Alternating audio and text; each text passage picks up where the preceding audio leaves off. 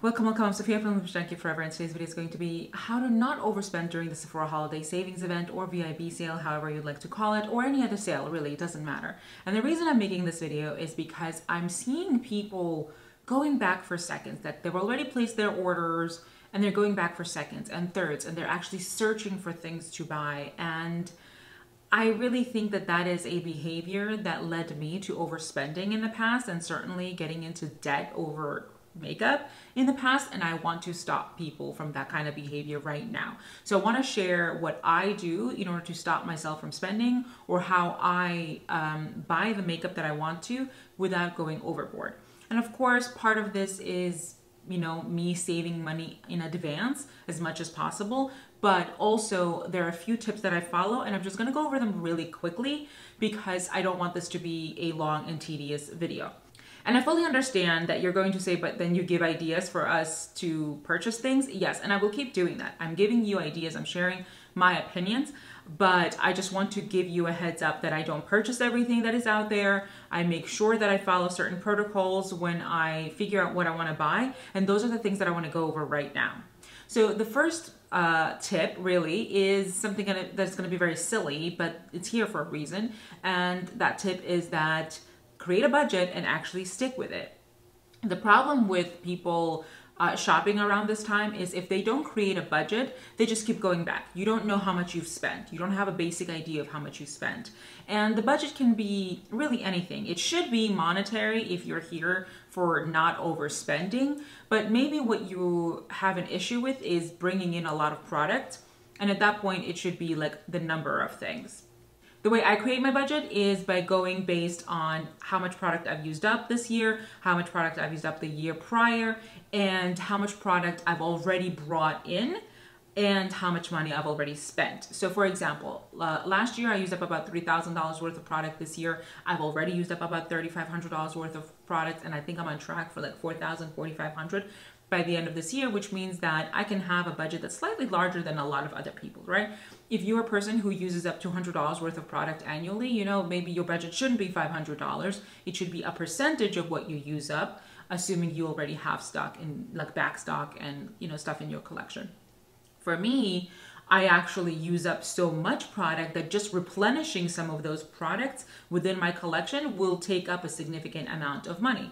So the way I do it is I'll have a certain portion of that budget go towards things I'm replenishing, and then a few, maybe like $100, $150, whatever it is, doesn't really matter, for new things I want to try, or a fun product that I want to try. For example, for me this year, this holiday savings event, my fun product was this Guerlain Meteorites holiday collection. I mean, this is so beautiful. I love these, I collect these, I do use them. I'm almost out of my original one. I have just a little bit left, but I love this packaging. I absolutely love it. This was my wild spending. Yes, was it expensive? Absolutely, but I actually made room in my budget for it.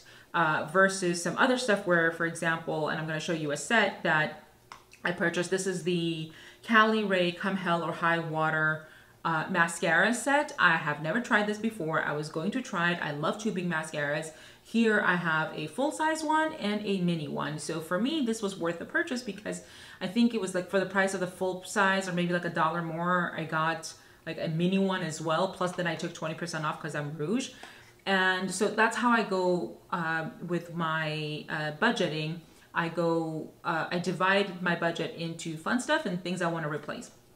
The other way that you can look at budgeting is how many products you want to bring into your home. For example, if you have a lot of product and if you have a lot of clutter and your issue is you have too much stuff, then maybe what you should do is limit how much stuff you actually bring in. And in those instances, you can bring in the stuff that you're replacing predominantly. So if your issue is generally how much product you have, limit the amount of things that you bring in that you don't go through throughout the year. Like buy the mascaras, buy the powder if you don't have too many, buy that foundation that you go through every year. Maybe if you go through one concealer and you don't have any more, buy that. For that, I would say that buying sets for people who have a lot of clutter or a lot of product might not be the best, whereas buying sets for those who are worried about how much they're spending is actually a good idea. And let's talk about sets.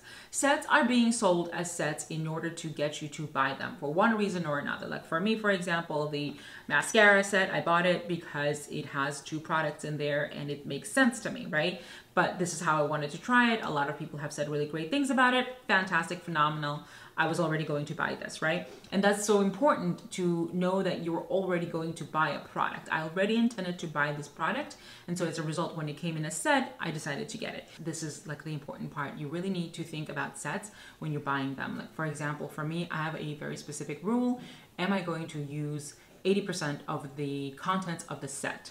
And this is the threshold that I must meet in order for me to purchase the set. And this is the calculation that I go through every single time I'm looking at a set and I'm buying a set. Impulse buying, you got to be careful with that because this is what actually gets us all. And it's something that I, gave into before, but I'm, strictly abiding by my budget this year.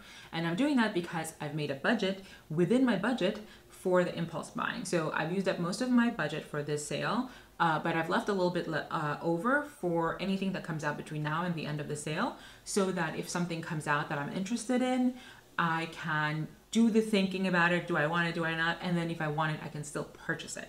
And that's important because many times in the past I've fallen for, oh my gosh, this is so nice. Let me go buy this as well. And, for example, one of my blush sets that I purchased didn't actually come in. It's sold out across the country apparently, but it didn't come in. I don't have it. And I could have gone and I could have purchased something else just for the sake of, filling that gap, that money that did not get spent, but I avoided that. And this is a muscle that's taken me many moons to, fix and take care of and hone, but it's something that's worth you working on right now because let me tell you, you will come at a point where this will be something that saves you a ton of money. For example, just recently, as I said earlier, I'm a platinum at Ulta, and they had like 20% off everything, including prestige. And just then, the Natasha Denona Xenon palette came out, and for like days prior to it coming out, I kept looking at pictures of it and saying, you know what, I don't really need it. It's just, not for me. It's not my colors. Yes, it would be nice for me to review for YouTube, but it's just so monotonic to me, and everything I've seen about it has been correct, but at the time I hadn't seen anything. So I just kept thinking it's monotonic, it's just smoky eyes, smoky eyes, smoky eyes. But then you know what? The moment that launched, I had 20% off at Ulta plus Ulta cash to spend. I was like, ooh, do I want it? And it took me a little bit, but I didn't buy it. I was able to stop myself from buying it. Now, is this always successful? No. Sometimes I do make impulse purchases, but I do keep track of that. And then if I regret that purchase, I will make sure that in my mind, I'm, setting that item, for a return. And I do this because once you purchase something, either online or in person, or even if you're holding it at the Sephora store, walking around with it, in your mind, it's yours. You're going to walk out with that product. So if you make an impulse purchase and you regret it immediately, that's not the end of the world. Don't open it. You can return it. Even if you open it and you don't like it, there's a possibility for you to return it. So keep in mind that this is that impulse buying is what's going to get you, and put a budget for yourself within your budget just for the impulse purchases, because that will make you happy. This isn't just some torture device. This video is not to torture you between now and forever. And the last thing I want to say, and this is the most important one, please listen to this. Do not blind buy anything. Do not blind buy makeup. Do not blind buy skincare, and certainly do not blind buy fragrance. This is so important. And when I say blind buy, I mean without looking at even reviews, much less going and swatching. Please, if you can, go swatch things. If it's a fragrance, spray it on yourself, walk around the whole day with it, have your partner smell it. Doesn't matter, just don't purchase it just based on descriptions. You're not going to be happy. And I know that because I recently went to Ulta to try the Dolce & Gabbana Devotion fragrance that came out. Now, every note on this fragrance sounds like it's perfect for me. Absolutely divine. I have $200 fragrances that have similar notes and I absolutely adore. But guess what? I sprayed that thing on and I could not remove it fast enough. I hated it. My boyfriend hated it. I think even the customer next to me hated it. Everybody hated it. It smelled awful on me. Just my chemistry did not work with it. And this is so important because fragrance is so expensive that you need to make sure that you like what you're getting. And certainly do not buy fragrance for anybody else. That's a definite no-no. Additionally, when you're in Sephora or Ulta or whatever store carries whatever you're interested in. You don't have to go to Sephora in order to, swatch something. Everybody carries these things these days. Make sure that when you try it on, you actually walk out the door and into the daylight, because the one time I shade matched myself inside a Sephora and did not walk out, instead I walked around the store with this product in my hand and purchased it, it was wrong for me. I got shade matched for this foundation. This is the NARS Light Reflecting Foundation in Patagonia. Now, I love this foundation. This shade is 3 shades too deep for me. Even with like a bunch of bronzer, I don't look like I can pull that off. Even fake tanned, I can't pull this off. So I've been using it, but I have to mix it with the correct shade and use that only in the summer, or with foundations that are just too light for me. I will use it up because that's a really expensive foundation, and by the time I realized it was too deep for me, it was too late to return.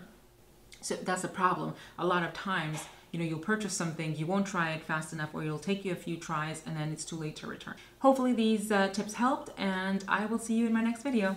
Bye.